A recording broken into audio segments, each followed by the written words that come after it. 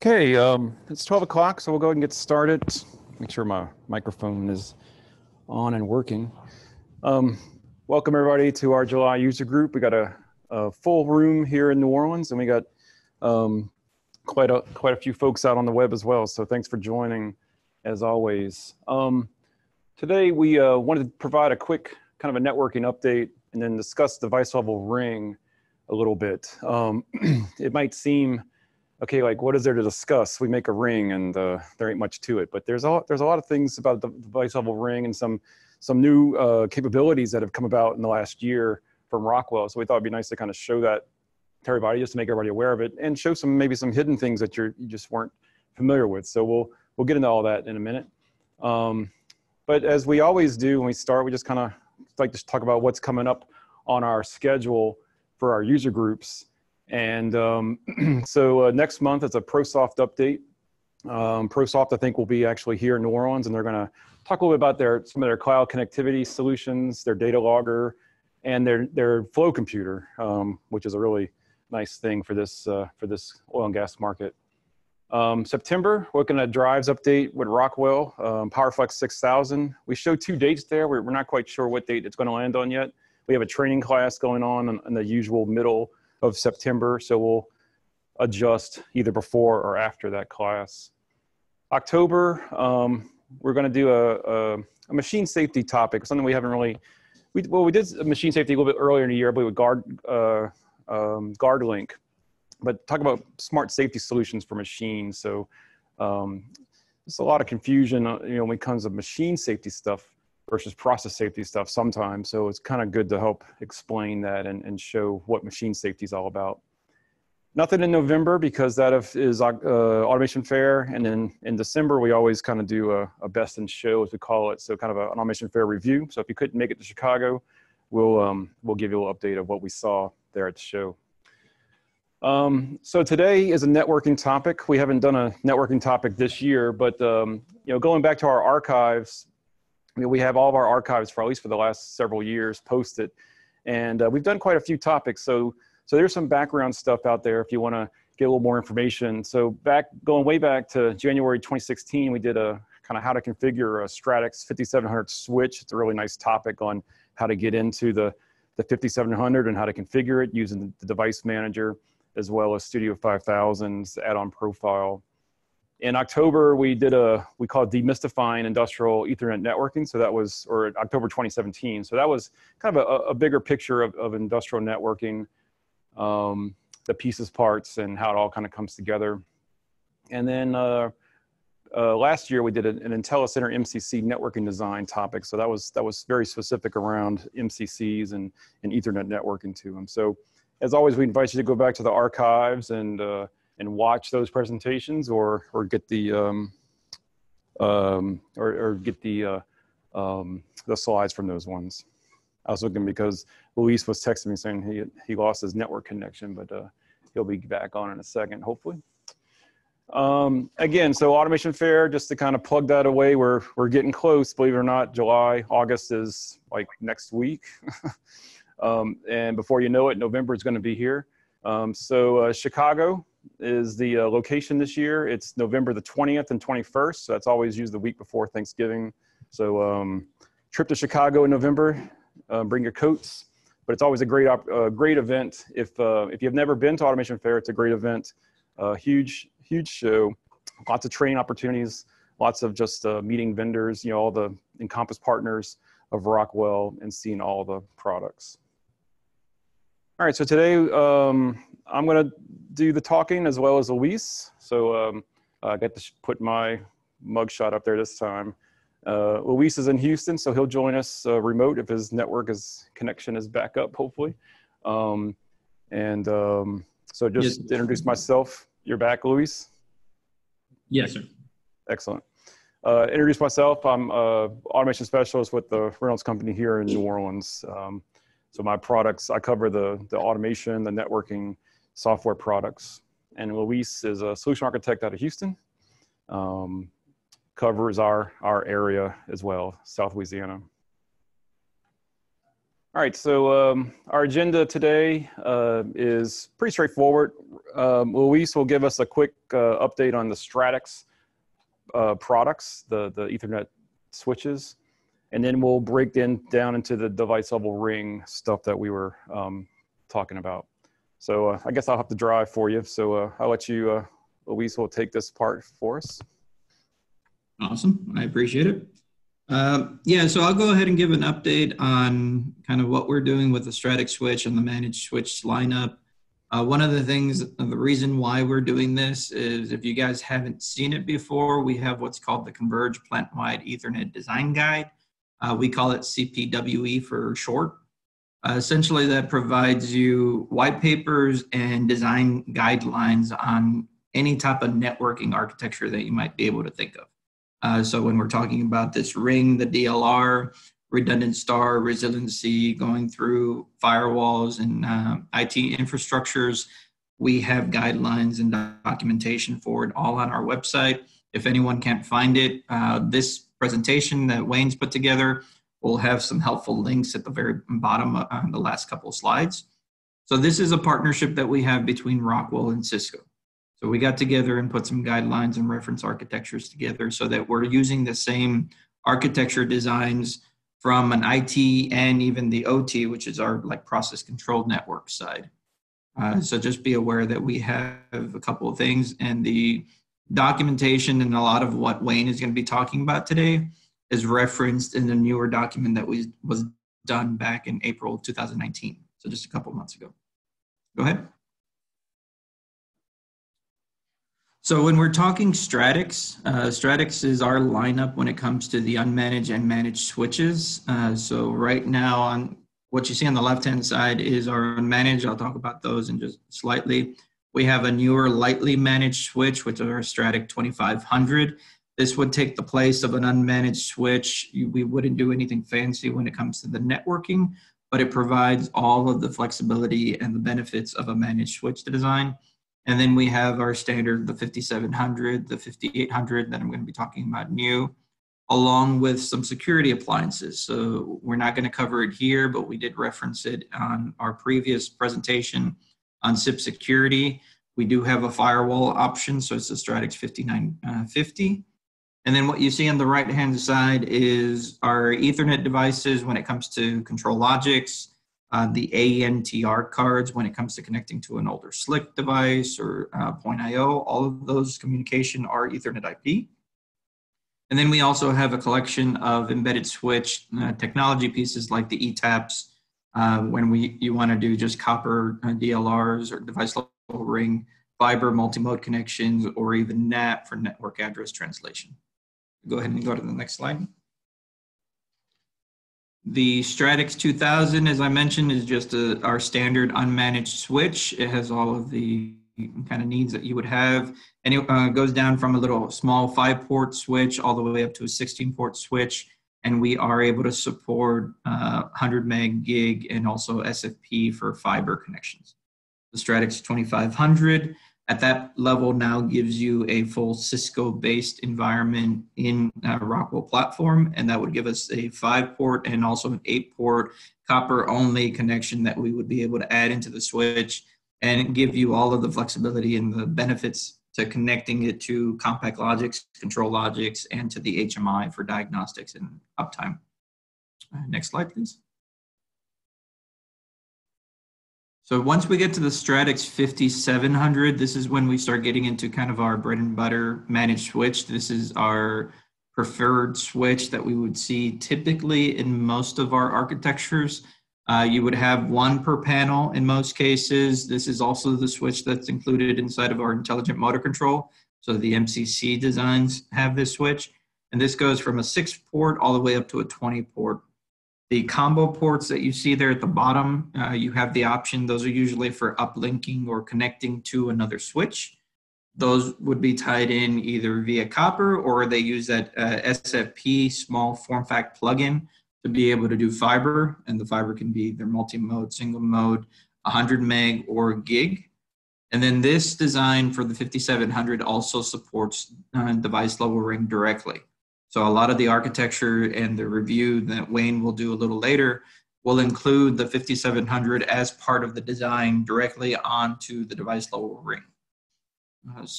On to the next one. The 5400, so this is a larger version of the 5700, where the 5700 has multiple 100 meg ports that would connect to our control system. The 5400 now gives you the flexibility of having all gig connections. So it's a layer 2 or layer 3 switch. It can provide full gig connections to all. And we can also support up to 3 device level ring connections onto this switch.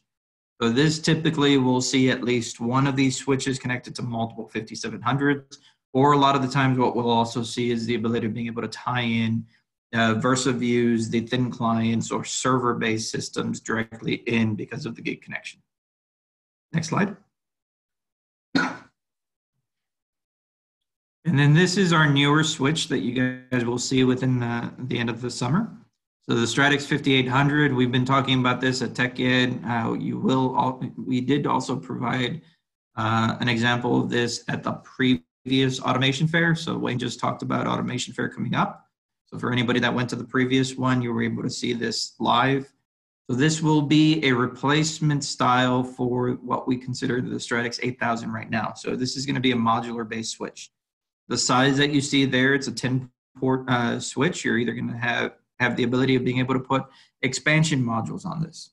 So this becomes heavily utilized when you haven't finalized the design and you don't know if you're going to need 12, 16 ports going forward, or if it's all going to be fiber or copper. This will give you the flexibility of being able to add this, and then you can do the expansion to it. So it's an 8 or 16 port expansion in copper, SFPs, and also it's going to provide power over Ethernet. This unit will also support device level ring. So as you start seeing the designs that we're going to put forth in a little bit, the same switch will be able to be placed into that system. Go ahead. And then one really quick benefit that I'll talk about before I'll let Wayne kind of do his song and dance on his end is a couple of the key benefits and differentiation is, so on the Stratix lineup, because of the partnership on Cisco, what we're doing is we're taking the Cisco technology and putting it in an industrial format. So at that level, it is now looking at our kind of premier integration point of view. So from the controller, the compact logics, the control logics, the managed switch, is now part of that architecture and provides quality of service and priorities based off that technology. So Ethernet IP, SIP as a common industrial program platform is all tied in there. And what we'll see and what you're seeing on the slide here are the benefits that we have on the device level ring side. We're able to bring that in directly into the FactoryTalk family, both from a PanelView Plus 6 and 7, or also just FactoryTalk View SC environment. So now we're able to connect the switch itself directly into the control system, own it at that level. And now you have the option of being able to connect and manage it via Studio 5000. You can manage it via web page configuration, or you can still do Cisco CLI, so command line interface. If you add it into the HMI, at this level, you're now getting diagnostics directly at the HMI level. You can set up alarming based off of it. You can also enable and disable ports based off of the FactoryTalk View install. So those are just a couple of the benefits that you'll see directly from it on using the Stratix switches with your control logics or compact logics. Okay, I think that finishes up my spiel. Yep, all right, thanks, Luis. Yeah, so this is just like Luis was saying there. I mean, that's one of the strongest benefits of the Stratix family, especially if you're in the integrated architecture with the Logix family, is that tight integration. You bring in an add-on profile into the Studio 5000. You get all those, all that information out of the switch is as accessible as tags in your controllers, and then you can take it into your HMI as well. So we'll show the faceplate again a little bit later. A little bit of a teaser for what's coming up here in a few.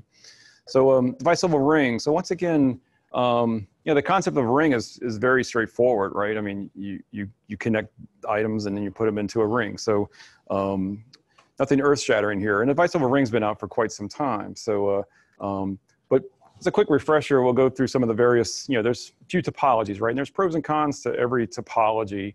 So first is the linear topology, right? Very easy to implement, daisy chain approach, shall we say. Obviously, the biggest disadvantage of a linear topology is if you had a break somewhere in the middle, well, then everything downstream from that break is lost and not accessible back by the controller. We see star topology, right? That's very common. So, central switch, stars out, the home runs out to each spot. So advantage is you can tolerate, if your robot arm goes down, well, the rest of your system's still operating there in that particular diagram. But there's really no resiliency here, in this particular system. So you can do redundant star, and this is basically running out, 2 links, out to your switches.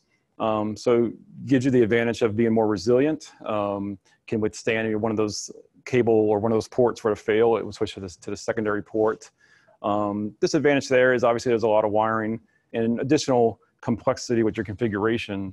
It should be noted too that typically when you're talking redundant star, you're looking at a couple of what they call resiliency protocols. So down there at the bottom, typically you're looking at spanning tree, flex links, and ether channel. Spanning tree and ether channel are pretty much standards that are used in any body switch, no matter what brand you use. Flex links is a Cisco proprietary resiliency protocol. And normally, spanning tree would not be recommended in an industrial control situation because it's got a very long, what's known as a convergence time. So convergence time is basically how long does it take to recover from a fault? It has to detect the fault and then kind of rearrange the system. Spanning tree can be pretty slow. Flex links and ether channel are much faster resiliency protocols. And then we come to device level ring, DLR. So this has always been the fastest convergence time type of architecture, meaning that it recovers the network the quickest. But the biggest disadvantage of a ring, of course, is it's a single point of failure. So, it can tolerate 1 point of failure in that ring, but if it has a second failure somewhere along the line, and you're kind of back into that linear topology type architecture, right? So if you had another break after you become a flat linear network, then you're going to lose some devices behind that second break. Now for DLR, again, the DLR means device level ring. So initially, when we talked about DLR for control systems, it was truly device level, meaning that you didn't have the switches in the ring like we're kind of showing in these diagrams here. So you would just daisy chain pretty much from device to device, right from your controller, right to an IO drop, right to a drive, back up to your controller. So did not have to have a switch in the mix. But you did have to have a few, so there's a few things in the ring. First off, the yellow dots are all just, these are more definitions for us as what's known as a ring node. So every device in the ring is a ring node. But you had to have one device in there was known as a supervisor. Okay, so a supervisor basically, as the name implies, and it's on the next slide too, we'll hit that, but that's the guy that's kind of managing the ring and detecting when there's a break and deciding what to do. Now, the common question we always get is, who can be a ring manager in the system? So those are the guys that can be ring managers or ring supervisors. ControlLogic's EN2TR card can be a ring supervisor, and ETAP can actually be a supervisor. CompactLogic CPUs, both the 1769 and the newer 5069, can be ring supervisors. The 2 switches Luis was talking about there, the 5700 and the 5400, can do it, and the NADAR device as well can do it.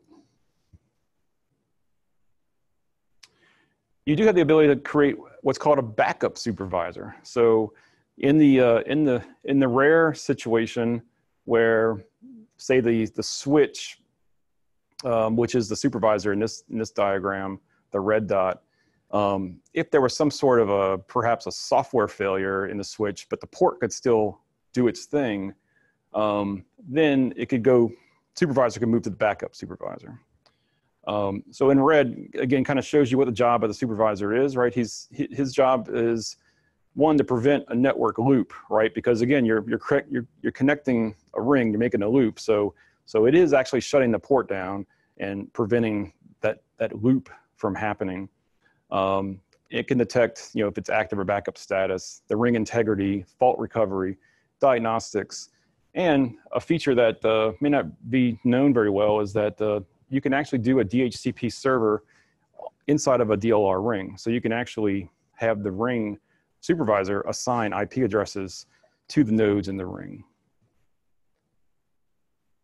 And we'll show that in a bit too. And the ring participants, again, those are like the ring, basically you're just the guys that are hanging out on the ring. They don't really have a supervisory job.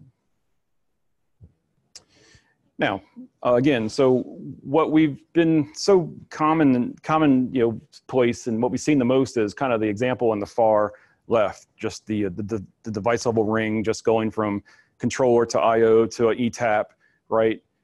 But what kind of came in the mix in the last year or so is the switch level ring.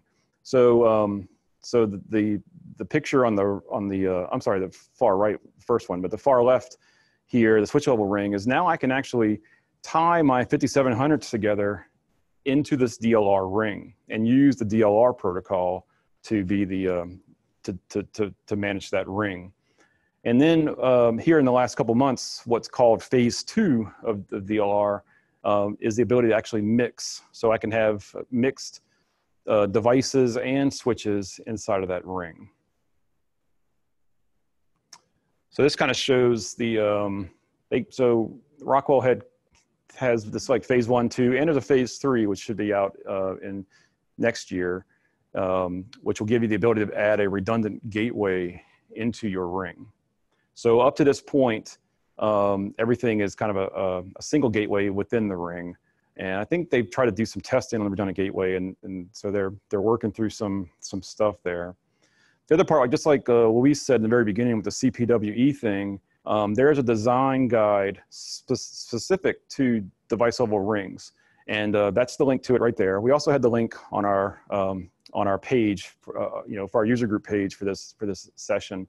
So just like Luis was saying, these are characterized and tested things that Rockwell has done in their factory. So they put together these systems and they built it this particular way, and they documented that and they tested it, and then they kind of they put it into this design implementation guide, or this DIG as they call it, and basically saying that if you build it in the way that we kind of tell you, in the way how we've tested it, characterized it, then you will get these results, right?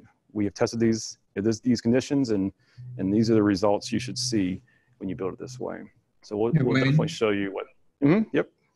Yeah, I was just going to mention for the folks that are online, I went ahead and put the link to our website that has all of the documentation.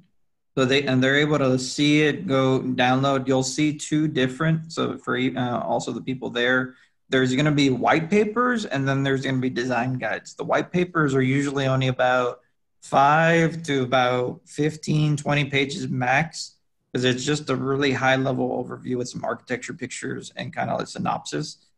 And if you want to take a nap, you go to the design guides, which are about 90 to 100 pages long, and those go deep dive. Yep, good, thanks.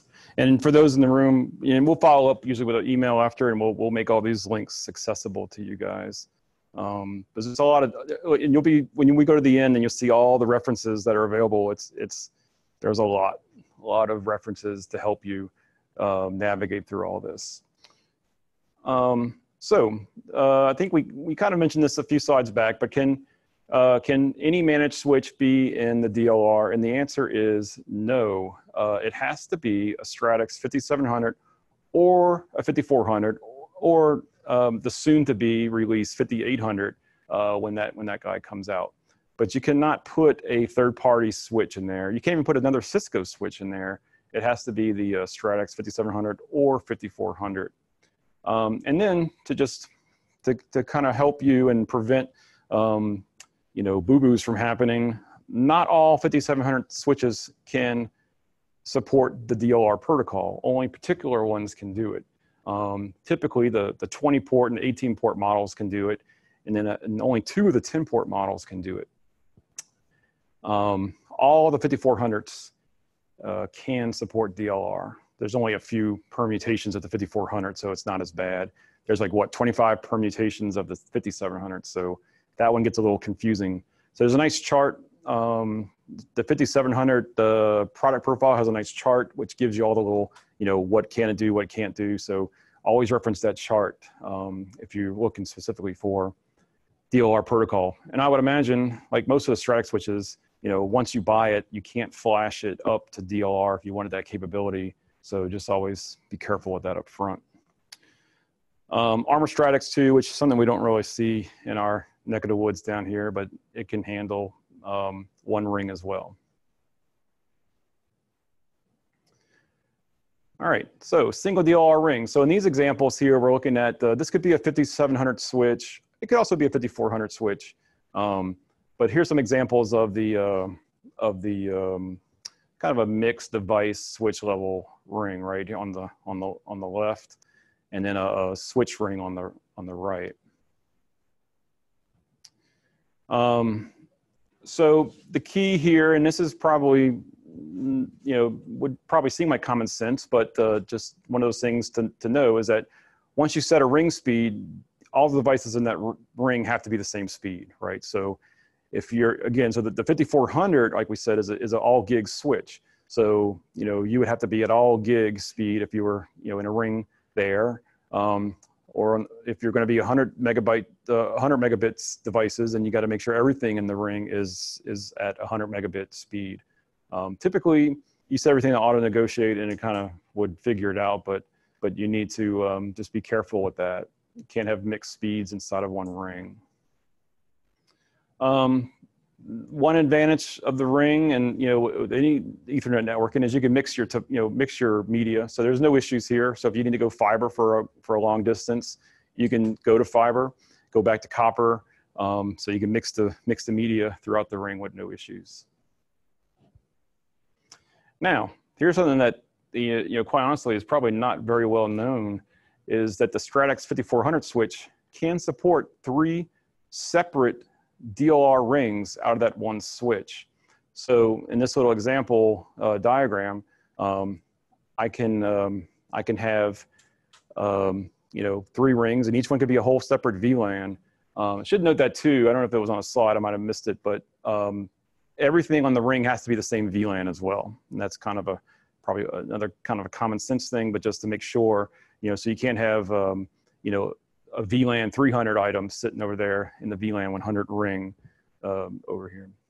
So each one of these rings is completely independent and separate from each other. So if anything happens in ring, the VLAN 100 ring, it has no impact or bearing on anything that happens in the other 2 rings. So, and you can also mix your speeds mix your speeds in that, LAN 1, VLAN 100 ring could be 100 megabit. VLAN 200 could be all gigabit. So you can actually have one switch can do a lot here for you. Hmm? So 5700 one ring. Yes. Yeah, good point. Dean wanted to make sure we stress that, and it was on the slide back there. We probably didn't say it out loud, but the 5700 can only support 1 ring, so that's a good point. 5400 can support up to 3. All right, so just like before, and I just mentioned it. So each ring has to be the same speed throughout each one of the rings. So what would happen if you were to mix this? Like, if you mix this speed, is it just not going to work at all, or it's just going to default to the slow speed? I don't know, Elise, I don't know if you heard that question, but what happened if somebody stuck a gig, a gig device, and it was 100 megabits? I guess if it was on auto negotiate, it would sort it out. But if it wasn't, consider it as the weakest link. So if you have everything at a gig and you put something in line that's 100 meg, you now degraded the entire system to 100 meg. If it's the other way around and it's all 100 meg and you put something at a gig, that gig connection is now communicating at 100. That's basically what it works. You won't lose any of that communication. Yeah, just going to bring it. If you're expecting a gig out of it, you're not going to get it, basically. Yeah, okay.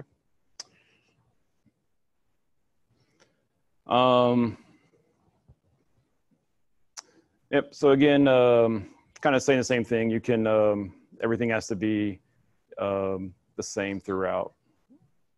And you're allowed mixed medias, same thing here, right? So the DLR architecture doesn't change just because it went to a 5400 switch. You can do mixed media as well. Now, DHCP. So here again, if you're using the Stratix 5700 or the 5400 as your ring supervisor, it can act as a DHCP server for the devices in your ring. So the way how that kind of works, and we're going to show some setup on that here a little bit later, but you can basically, each device kind of has like a position in the ring, like an index number as they refer to it. So the supervisor is going to be index 1 or position 1.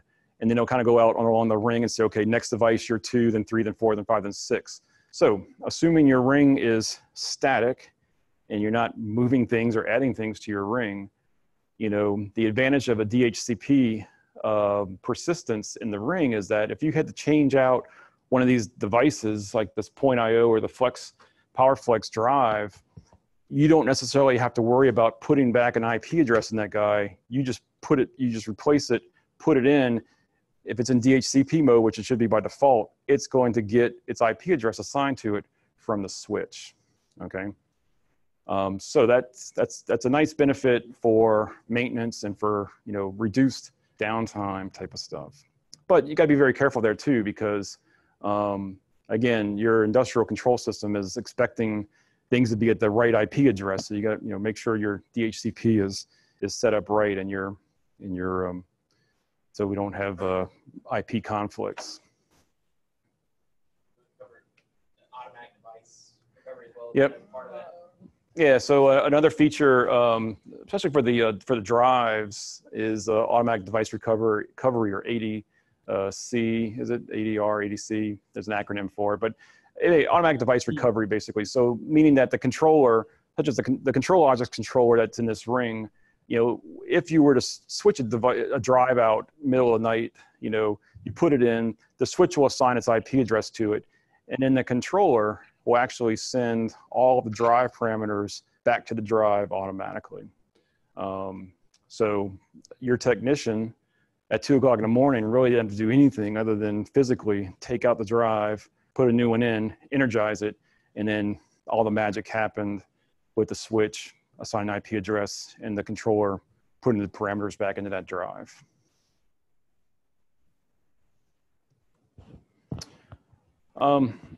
I put this slide here because it gave some references to a couple of knowledge base articles and some other links again. So back to the point of DLR, but there's a knowledge base article about DHCP persistence for both DLR as well as the Stratix. So the point here too is that the Stratix switch can also be a DHCP server for things that are not in the ring. So it can be so there's DLR DHCP, and then there's just DHCP persistence. So again, in this situation, this little diagram here, you got a ring going, but then you have a PowerFlex drive just kind of tied off to the switch outside of the ring. So you can do that same DHCP persistence and automatic device configuration. I think that's actually what it is, ADC, automatic device configuration, regardless if it's in the ring or not.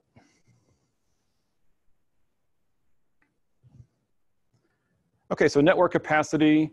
So, you know, this is a very important part, and this is something that was tested, again, part of that characterization that Rockwell did, you know, test it. So again, as you would imagine, as you get too many devices in that ring, then things are going to start to, you know, get bottlenecks and some network issues. So there are some limits to what we can and can't do in the ring. The main limit that we've always preached and talked about is for a device level ring is less than 50 ring nodes inside of a ring.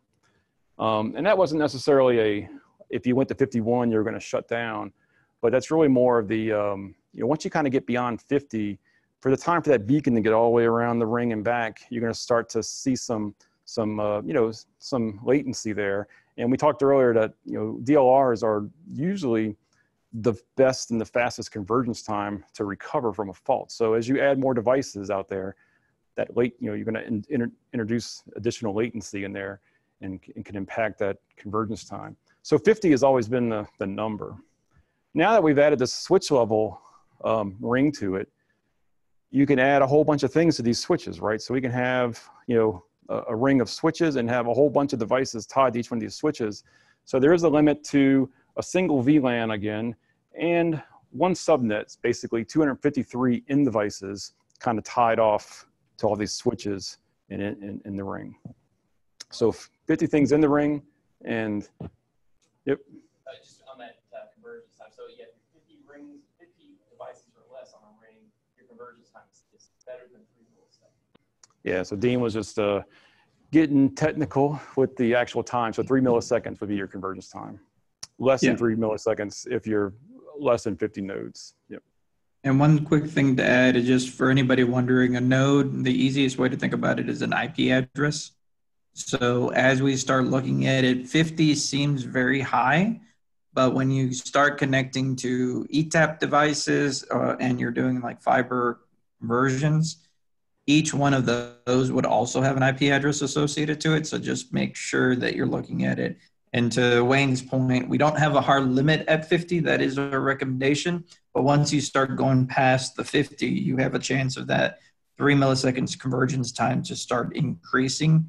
And once it gets to a certain point, you're no longer able to catch up when you're doing that communication and your bandwidth. So there are some knowledge-based articles that talk about being able to test against your system. All right, thanks, Luis. Okay, so here is actually what was tested when it came to the switch level architecture, switch level ring architecture. So the recommendations from Rockwell's engineering group is up to 24 switches in that ring. All right. So we just said 50 devices, 50 nodes in the ring, but if you're doing switches, they're saying don't go past 24. And again, mixed 5400 and 5700 switches in the ring. Once again, either 100 megabit or 1 gigabit, but not mixed, in a single VLAN. So this kind of gives you the idea of the possibility of what you can now do with the device level ring, right? So this is also what we're getting at with all these devices tied to the switches, the amount of stuff you can now bring into this ring. You can, of course, do multiple rings and kind of bring them back. So you talk about the gateway, kind of at the gateway device. So kind of bring that back up into your distribution level switches. So we have a few different rings going on now. We have 4 rings. Again, we have 2 rings, 2 independent rings, and each one is VLAN 10. That's perfectly fine. We've got a VLAN 20 ring and a VLAN 30 ring, so that's perfectly fine. So once again, you can't put a VLAN 30 device over here into this VLAN 10 ring, right? So once again, you can't mix your VLANs.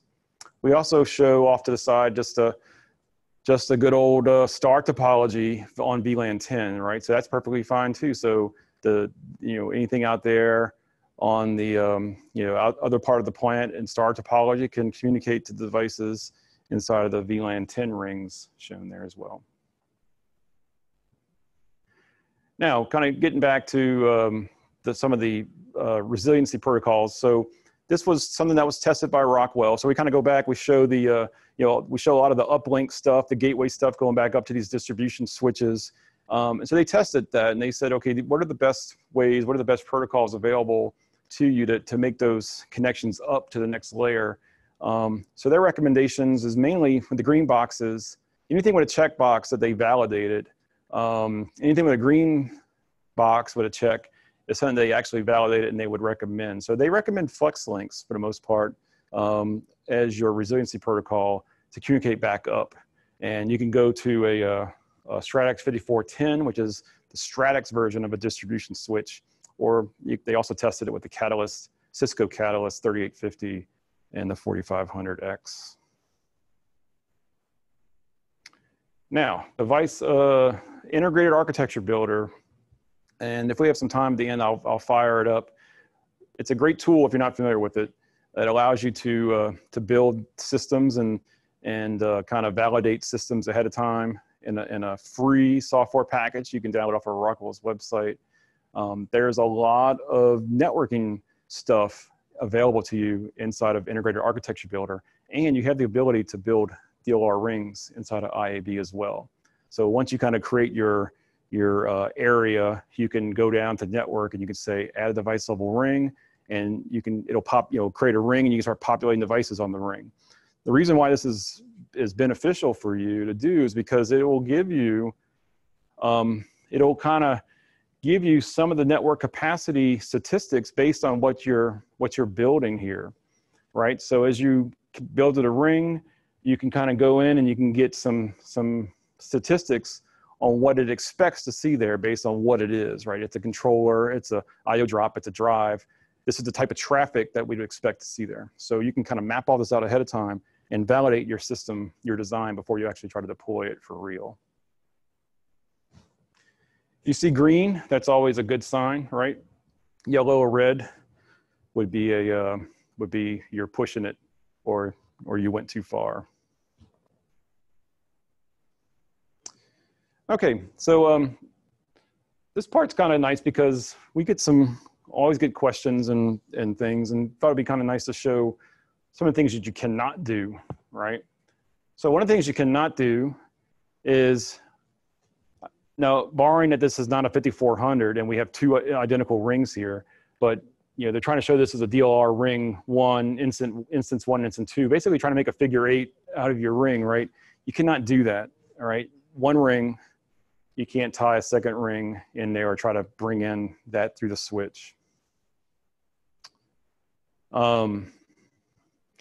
You cannot use one of those resiliency protocols at the same time as the DLR protocol on a port, meaning that if I'm trying to make these two switches here talk up to the distribution switch, and I'm making this STP or FlexLinks or Ether channel, in addition to having it as being my DLR port, you can't do that. You have to have two separate DLR ports identified, and you can have two separate FlexLinks or Ether channel ports identified going up to the distribution level. This one is a very common question that we get, and it's like there's always confusion about the EN2T, ControlLogic's EN2TR module. There's two ports on it. Well, can I just take one port and tie it to one switch and take one port and tie it to the second switch? And the answer to that is no, you cannot do that. Unless, again, you're using the DLR protocol, specifically using DLR protocol to make that ring. That is, the EN2TR is a single IP address. It's just a built-in switch, basically, 2 ports built-in switch. So you cannot, it's not a redundancy in that it can handle 2 links from 2 separate switches, like it's kind of shown in on this diagram. Another one is ETAPs. So ETAPs cannot be, would not be used for any kind of gateway uplinking, all right? So the ETAP has 2 kind of ring ports in the bottom and has a device level port in the front. So that device port is really intended to communicate to some kind of device in the field, like a drive or something that doesn't have a DLR port built into it. You need to put it on the ring. So you would not do your gateway uplinking through an ETAP. So here's another one too, right? Say I've got I kind of got 2 segments here, and you say, hey, well, why can't I just close the link there and make my own little ring out of that? Well, again, you just introduced you just introduced some bad stuff to your network, unless you are using the DLR protocol specifically. So you just can't just tie those ports together and expect it to work. Kind of same thing here. So in this case, we didn't really have 2 separate segments, but we said, okay, we've got another switch out there. Can't we just tie it back to that switch? And that's kind of the same thing as the ControlLogic's example. Just because it has 2 ports doesn't mean I can just go to a second switch. All right. So here's some tools that you may or may not be aware of. We'll kind of go through these here just quickly. So mainly the order configuration would be, you know, you're gonna set up your supervisor, set up any kind of gateway, set up your ring ports and speed, and then set up your participants. Now, there are a couple ways to do this that, again, you may or may not be aware of. The Stratix products have this thing called Device Manager. So you can use your browser, like Chrome, whatever your browser choice is. You log into the switch. So the switch will have an IP address for it. You log into your Device Manager, and you can choose if it's a DLR enabled 5700 switch, for example. Under configuration or configure, there'll be a DLR setting for you. And then from here, you can set up basically what's its mode. Is it a supervisor, or is it just a node, a beacon node, as it would be called there? You can tell it what 2 ports are DLR ports. So you can actually call it out by name that this port and this port are my DLR ports. And if you are a supervisor, you know, you could kind of, you know, mess with the settings. Typically, it's suggested to not mess with those settings unless there's some reason to do so. But the only thing you might mess with here is the precedence. And the precedence is back to where we had the supervisor and the backup supervisor. So the precedence is how the system would kind of determine who should be supervisor. If you had 2 or 3 switches all identified as supervisors, they would have a precedence to them. So whoever has the highest precedence, he is the supervisor. And then the next one, you know, down would become the next guy to take supervisor if the highest precedence one wasn't available. If you want to do the DHCP in your ring, then that's actually configured just on the very next tab over, right? So configure DHCP. And then essentially, there's not much to do here. You enable it. It's typically recommended to keep the DHCP snooping enabled as well. And then you tell it what's its role. So you have a primary and backup DHCP server. So am I the primary or backup for the DHCP? And then the table. So here's where the table will say, okay, index 2, that's basically node 2 in the ring. IP address is this. And what pool is it coming from? So that's basically the DHCP pool that you can create. Now, everything we just did there can actually be done right inside of Studio 5000. So if you had the add-on profile for the Stratix switches included in your Studio 5000, you have all the ability to do everything, all the configuration of the switch right inside of Studio 5000. And again, that gets back to this whole IT/OT convergence messaging that's been out for quite some time. You know, the value of the Stratix product is that it is a Cisco product, so your IT guys can use their Cisco tools and configure it, but you as an OT guy, you can use your stuff that you're familiar with to configure it as well. So Studio 5000 is that tool. Now in this example, they're showing a screenshot of a 5400 because we have the rings 1, 2, and 3. So enables, you know, you just simply enable, you know, ring 1, 2, 3. You select the 2 ports, right, where are DLR ports. It gives you some DLR status information right there off to the right. You can also, you know, are you supervisor mode, just like we showed a minute ago, any advanced network configuration. So again, that's where you would set your precedence. And then you can also do the DHCP management right inside of Studio 5000 as well. What is its role? What are the number of ring members? And then the index, DHCP index. All right. So along the same lines, there's some tools out there that you may not be familiar with if you're trying to manage or monitor or troubleshoot your ring. So going back into the device manager of the switch itself. So now if you went 1 tab over, we were in the configure tab at the top. Now we'll go to the monitor tab. So there's monitor and DLR. And we get all of our DLR overview information, right? So we get things like if I'm in what topology am I? Am I in a normal state? Who are my ports? What 2 ports are my ring ports? Am I the supervisor? And am I also a DHCP server, right? So if the DHCP is enabled, it will show you that right inside of there. But here's the really nice thing that might be a bit of a secret is you go to the faults tab. So now I can look at how many faults have I since power up, and where are the ring fault locations. So I see that I have a last active node on port 1. So again, the beacon's going on port 1 of the ring port. It goes out to IP address .56. Port 2 beacon went out and went to .14. So from there, you can kind of isolate, well, where's my issue? Somewhere between those two devices is where I can track my problem down to. And then on the members, I can actually look at all the members that are in the ring, right? So this doesn't have to necessarily be a DHCP thing. This is just all the members that are in the ring, what's their node position, and what's their MAC address, as well as IP address.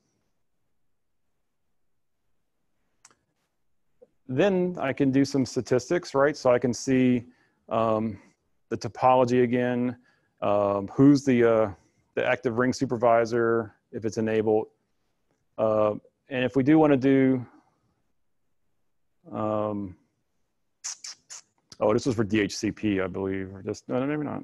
This looks like the same stuff. So again, you could do DHCP management from inside of there as well, or monitoring. Now, the faceplates. So we can get back to the faceplates, DLR faceplates. So if you are using Logix and you're using FactoryTalk View HMI, be it a panel view or SC for your computer, you can load in an add-on instruction into your controller, a faceplate into your HMI, and you can get this information visually or graphically for your operators. And it gives basically it shows you all the nodes in the ring, the little crowns or who's the supervisor, and then who might be the backup supervisors. It'll give you details on the topology status, participants, and then you can actually scroll through and look at all the participants in the ring, you know, one by one, and kind of see what's happening and what's going on with those nodes. And any faults will be identified under the red bell as well. And one huge benefit to talk about for the DLR tool is all the little pretty pictures that you saw on that screen are automatically populated from the work that you did of setting up the supervisor and the backup active supervisor. So every single one of those devices are found via Studio 5000 and the HMI without you having to actually create all of those. Yep, good point. Yep, and so you say, okay, that's great, but I don't use FactoryTalk View SE, or I don't have a panel view. There is a DLR tool that actually is a download, part of the Studio 5000 tools, I guess it's called. There's a bunch of tools that you can download and install as part of Studio 5000. And there's a DLR tool there as well. So that will basically be the same thing as that faceplate, but without you having to have the FactoryTalk View SC running at the same time. So you can basically fire up a tool. You kind of use almost like links. You kind of point to the device in the ring, and then it'll kind of create the ring graphic, and it'll give you all the same information you kind of get out of that faceplate through that tool. All right, so we pretty much come to the end, and like we've been saying all along, there's a ton of resources out there. So every one of these things are hyperlinks. So when we get the slides out, they'll be posted. You can click on all these guys, and it'll bring you to it. So Luis introduced the CPWE stuff way back in the beginning. So here's all those documents, white papers, design guides are kind of linked on this slide. And this is a lot of stuff. So again, there are lots and lots of resources available to you all around networking. Anything from wireless to secure, going across industrial DMZs, network address translation, resiliency. So we talked about resiliency protocols quite a bit, firewalls, device level ring. So this is the guy right here, that refers to everything we've been talking about today is how to kind of design and deploy a device level ring in this architecture. So on and so forth. So like I think Luis mentioned way back, there's both a design guide and a white paper. So there's two references, kind of an easier thing to digest and a much more technical thing to digest with the design guide. And last but not least is the integrated architecture builder. And also something that's a hidden secret a lot of times is there are configuration drawings available to you on Rockwell's website. So they have a lot of typical system configuration drawings. They kind of show you how the architecture will look, and they give you a lot of little notes and exploded bubbles out that kind of explain a lot of things like do this, or use this, use that. And those are really nice things to know about. So there's a link to them. That red at the top is a link to that as well. And with that, we're a couple minutes before the top of the hour, so we'll welcome anyone's questions at this time. I'll show you, I have the IAB up already, but basically just to show you that we can create very similar ring architectures. And if you were to come here, I can make my mouse do this. If I enable the cable information, I can now get the kind of those green dots we were showing earlier. And I can look at, if I put my, put my mouse on it. Come on, stay there. I can look at what's the expected, utilization and traffic on that particular segment, right? So that uplink port it's on VLAN 30 and it's only at 0.1% utilization traffic. So gives you some good statistics. Yep. So we can't use Cisco switches if we have a device level ring? No, not inside the ring. Not inside the ring. Okay, but outside the ring? Outside the ring, absolutely. Right, and you can take a third-party device and bring it onto a ring with ETAP. Yes. Yep. So right. So you just that for it to be able to speak the DLR protocol, it has to be one of those devices, the 5700 switch or the 5400 switch, and it can handle the beacon. It has to be able to handle the protocol, the beacon protocol coming around. So just throw something else in that mix inside of that ring, it's not going to know how to handle that. So ETAP is a very common way that we've always done that. So if you had some kind of oddball thing that third party or didn't have a DLR port built into it, then you can put an ETAP in that ring and put it into the ETAP, and that would allow that thing to get onto the ring. But now with the switches, you can bring off. So now the topology underneath that 5700 can be a whole mix of things, right? The only limit there is you have to stay within that one subnet. You got to stay within 253 total devices for that entire ring. All right, Luis, I wasn't getting the monitor. Is there any questions online? No, currently looks like everybody's shy online. I've been trying to get them to open up, but they don't want to. That's okay. All right. So anyway, I want to thank Luis for joining and helping with this presentation as well. And again, device level ring seemed kind of simple, but there's a lot of stuff there, a lot of capability that may not have been known or just wasn't quite aware of. So you can do a lot of stuff, much larger systems now with your ring. And we'll probably give you an update next year too, once phase 2 comes out with the redundant gateway capability as well. So I think we'll close it out. Luis, you got any final comments before we close it out? Great job. Thanks for having me on. All right. Well, appreciate everybody's time today, and we'll shut it down. Take care, everyone.